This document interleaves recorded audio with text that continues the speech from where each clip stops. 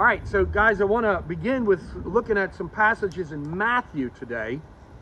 And what I want to bring up here is the topic of what's called nominal faith. Now, I mentioned this a little bit with John chapter 2, verses 23 through 25, where many were professing faith in Jesus when they saw his signs, but he wasn't professing faith in their profession of faith because he knew their heart. And basically what we get taught, the technical way of understanding that is their faith is an expression of belief. That means you're going to follow someone and submit your life to their control. Now, we have different types of faith, and the Bible really describes as two categories of faith. One that is made on the basis of the own human heart, and that follows the course of the own human heart. This would make sense. Since we die, that faith can die, right?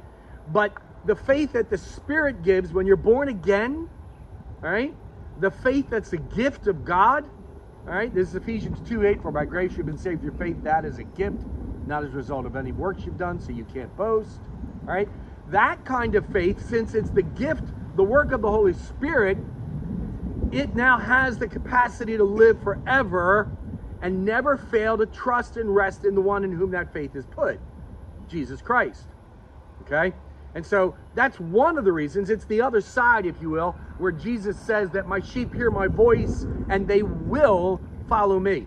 Where he says that the Father is greater than anyone in this world, and if the Father has put you in my hands, no one can take you out of my hands. All right? Those are those ideas from John chapter 10. But I want to look at that from our perspective, because we have a lot of folks who say amen to Jesus sincerely, but they aren't where Jesus is. And I'm going to give you an example, and you're not going to like it. And that's okay. I'm a preacher, which means that, you know, God has given me a reason for people to not like me. You know, I was kind of born that way, you know, a little bit of a jerk. And God said, I'm going to give that boy a blessing. I'm going to make him a preacher. Then people will know why they don't like him. All right? So Isaiah, at the second half of his book, is prophesying to the people of God. That would be us as well. And he says about the time when the Messiah comes and what he's going to do. Remember Isaiah 53, we see that wonderful description of Jesus in the torture preceding the crucifixion, and then the work of the crucifixion, taking upon him our rebellions and paying for them, the wrath of God. Well, in Isaiah 58, he's starting to talk about some of the applications. And he's talking about, at the first here, he's talking about those who make a profession of faith and even will do Christian things, but they're not doing them for the right reasons, and it demonstrates in that they're not consistent. All right? And he challenges them, for example, in their fasting. You'll actually have people who will make a big deal out of fasting, which was a form of praying, and Jesus here is saying through the prophet Isaiah, your fasting's worthless because you don't have a really living relationship with me.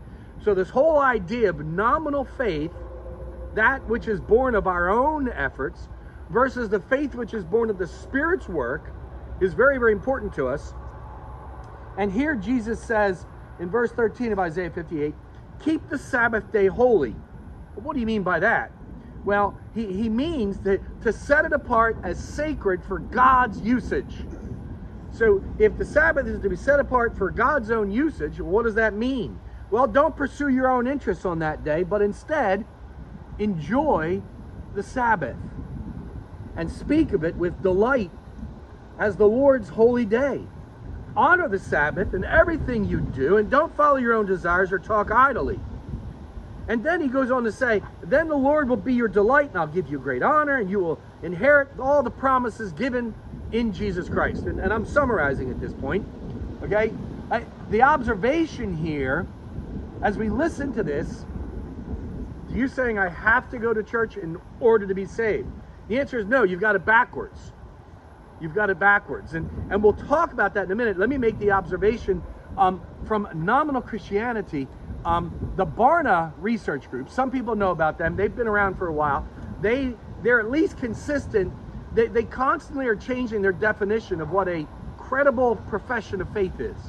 What they think you have to demonstrate in your life in order to actually possibly have born again fruit. Now, they're not saying they know that for a fact. They're just saying you'll know them by their fruits, right? And so they've moved their definition over the years. It used to be you go to church every weekend on Wednesday night, right? That was back in the 90s. And now it's shifted. A credible believer, one who they say has a reason to say, yeah, I'm saved, is someone that goes to a church service. It could be anything, okay? It could be anything, 2.3 times a month. Now, if this is on Sundays that they're going, what that means is 2 Sundays, they're there in the morning, probably not in the evening, all right? And one of those Sundays, they're there for about a third of the time and then they leave. All right? But Isaiah says, onto the Sabbath. You go, well, what did that look like for them? It began with the morning sacrifice and it ended with the evening sacrifice. When did they do the morning sacrifice? About 6 a.m. When did they do the evening sacrifice? About 6 p.m. You mean the whole day they were somehow worshiping the Lord? Yeah. Now, I'm with you. If you hear that and go, oh, I can't do that. I can barely stomach 3 hours in the morning. And then a couple of Sundays, because we're trying to reintroduce it, a couple of Sundays a month, we have the evening service at 5, 5 to 6, and then we're done, and I want to go home, and I just want to relax, and my wife invites people over for fellowship. And I'm like, what the, come on! I just want to watch my favorite stupid show on TV. I don't want to, so, if you're a nominal Christian, it can be hard. All right, so go to Matthew 7 with me. I've been here before with you guys. It's important that our convictions don't rest on what a preacher says. It's okay, God works through a preacher speaking, but only to the degree he's consistent with the Word of God. So it's always important to see that this is what the Word of God says. And so here in verse 15, he's warning them about false prophets who would come in his name. And Jesus says you can identify them by their fruits. Now, this applies to all believers then, okay? Because it's a greater to a lesser argument. If this applies to preachers, it applies to the people that the preacher's talking to as well. And he really says, can you pick grapes from thorn bushes or figs from thistles? Don't miss the obvious here. He's saying that the kind of plant it is produces the kind of fruit particular to it. So that a person who has a credible, born-again, spirit-given relationship with Jesus will have the growing fruit. And what the fruit we've identified here this morning is a growing desire to worship God on the Sabbath. You with me so far? He says you'll know them by fruit. A good tree can't produce bad fruit. A bad tree can't produce good fruit. And then it goes on from there. The real simple thing is, it's possible to say, I trust in Jesus, but that come from a decision of my own heart, and I can know that by looking at the fruit of my life. Now, I'll let you in ahead of time on the solution. If you are looking at Scripture and you think, oh yeah, Reed really is a jerk, that's fine. As long as you walk away going, but the Bible makes it clear, and I'm a little nervous. The fruit that I have, according to Isaiah 58, doesn't look good. I'm worried about my love for worship of the Lord. Well, good news. If you respond to that with humility, God's opposed to the proud. He gives grace to the humble. If you respond with humility, that's a good sign that you've been saved, that the Holy Spirit has given you Jesus' humility. That's one of the gifts. And the reason you're responding the way you are, you might not like it, but you're not fighting it. You might not like it, but you're not arguing about it.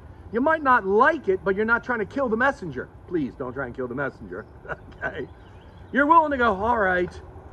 And you're willing to then go, God, I'm sorry. Please help me with this. You're willing to express repentance.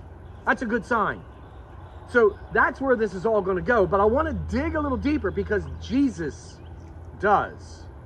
In Matthew 13, he gives us an explanation of one of the possibilities for why we don't have the fruit in our lives. And he explains this parable of the 4 different soils.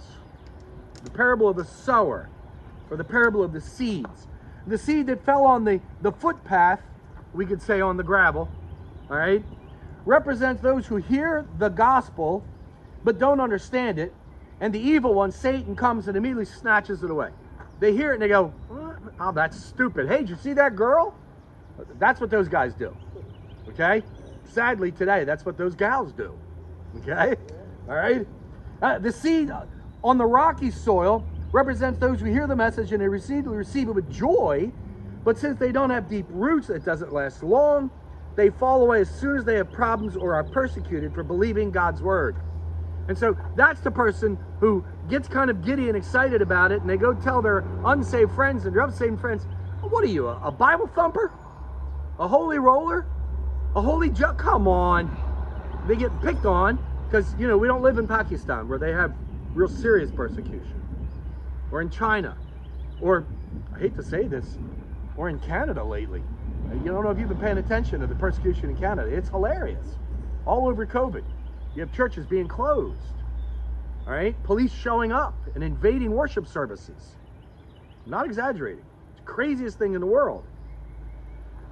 These are the kinds of people who, when they hear the gospel, the cares of the world are like weeds. Or excuse me, the rocks of the world are like weeds, and it chokes out. Persecution. All right, now, the cares of the world, the weeds. All right? The seed that fell among the thorns represents those who hear God's word, but all too quickly the message is crowded out by the worries of this life, by the lure of wealth, so no fruit is produced.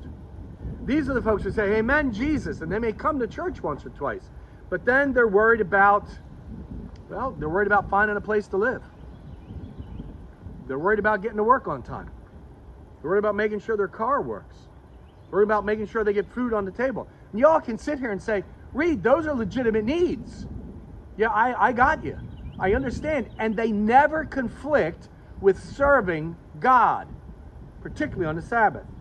You go with me to Matthew chapter 6.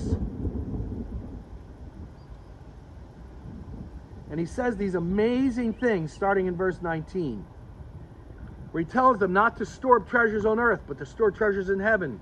And then he warns them that they've got to be making sure that their eyes are desiring the right things of this world, lest they desire things of darkness. That would be things of this world that are going to corrupt. And then he makes it specific. You can't serve two masters. You can't serve God and the pursuit of the things in this world. He calls it money. He's not talking about the person who says, if I go to church, I'll get to know God better. If I take that time and I invest in my stocks, I might make $1,000 more. I'll go. No, he's not talking about that guy. He's talking about the guy who, you ready? I got to worry about making sure my car works so I can get to work tomorrow morning on time because Nolan's a pain in the butt. I got to make sure I get that. And then what happens on Sunday morning? This is my time. I ain't moving. That's what he's talking about. How do I know that? Well, we look at the next verses, beginning in verse 25. That is why I tell you not to worry about everyday life. He's not talking about the rich person in their pursuit of money. He's talking about the ordinary Joe in their pursuit of ordinary life. Whether you have enough food and drink or enough clothes to wear. Isn't life more than food and your body more than clothing? Look at the birds. They don't plant or harvest or store food in the barns, and yet your heavenly Father feeds them. Aren't you more valuable to him than they are? Can you add a single moment of time to your life by worrying? And why worry about your clothing? Look at the lilies of the field and how they grow. We'd say wildflowers. They don't work or make their clothing, yet Solomon in all his glory was not dressed as beautiful as they are. And if God cares so wonderfully for wildflowers that are here today and thrown into the fire tomorrow, he will certainly care for you. Why do you have so little faith? So don't worry about these things, saying, what should we eat or drink or what should we wear? These things dominate the thoughts of unbelievers. And there it is. But your heavenly Father already knows your needs. Seek the kingdom of God above all else as your primary goal, as the goal that everything else is a sub-goal to. And live righteously. Seek your relationship with him. And he's going to give you everything you need. Now, this is not a promise of earthly prosperity. Some God gives earthly prosperity to so that they'll have more to share with those who don't. He builds his family that way through the sharing. And we see that going in our congregation now, right? We've got some people who don't have as much. We've been helping out some. God's bringing us together. It's a wonderful thing. Okay? That's exactly what he's telling us here. If you've been born again, then it will be seen in your life. And you will find yourself, as you worry about ordinary life, you will find yourself in conflict, make it simple for ourselves, with what you do on Sunday. Now, it's more than that, but it's at least that. Okay? And when that conflict happens, if you are the seed planted in the right soil, if you're not the seed planted in the weedy soil that gets choked out by the cares of the world, I got to make sure I get to work on Friday and I'm going to ignore God on Sunday. If that's true of your faith, then you will long to go closer to Christ. You will find it on the inside. It may be prompted by the preacher on the outside every now and then. It may be prompted by something you're reading in the Bible completely on your own. That happened to me when I was a young Christian. No preacher, just read my Bible on my own, and it smacked me right between the eyes. All right? It may happen through the ordinary means that God has promised to use. It will not happen through any other means.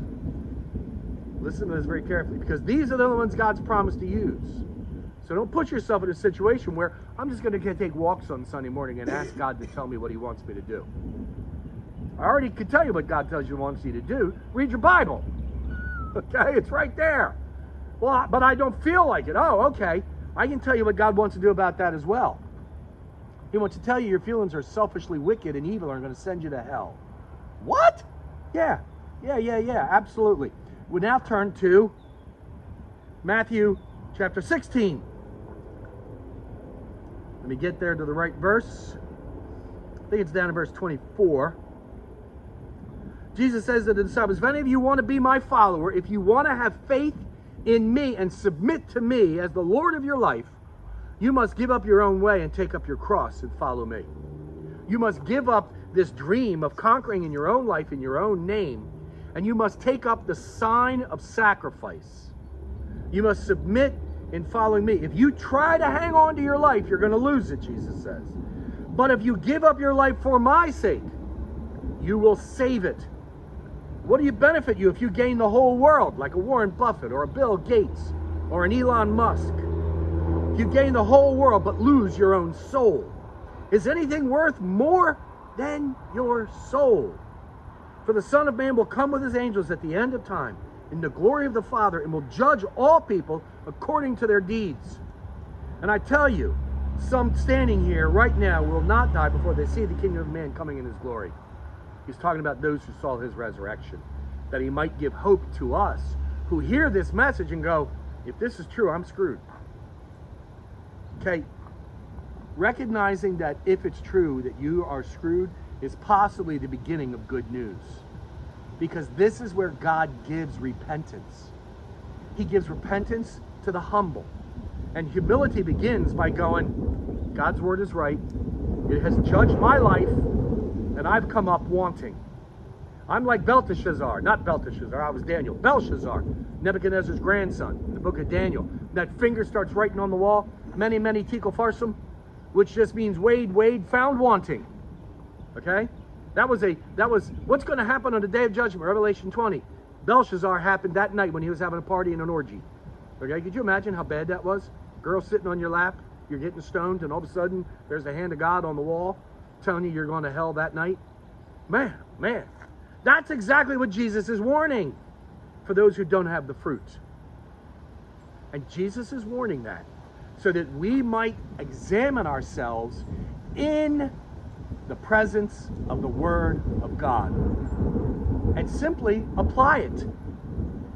If you don't see the fruit of your life of a growing desire to repent where your life doesn't match the Word of God, and just use this Sabbath test, if you don't see that happening, then you need to be worried.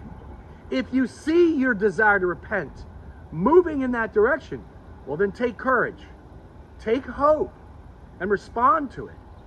You see, for those who have been saved, God grows them in their confidence. I'm a preacher. Guess what my worst day of the week is? Sunday. I hate getting up on Sunday morning. I am absolutely miserable because on the one hand, I'm tired, I'm lazy, I'm a little older, and I'm not in good shape. I'm gaining too much weight again. All right? It's not this, it's this. Okay? All right? Thanks for the peanut gallery again. Put me on my spot. That's great. Okay? I don't want to move. All right? It used to be I'd want to stay up Saturday night late and then have fun all into the night and then, sleep in Sunday morning.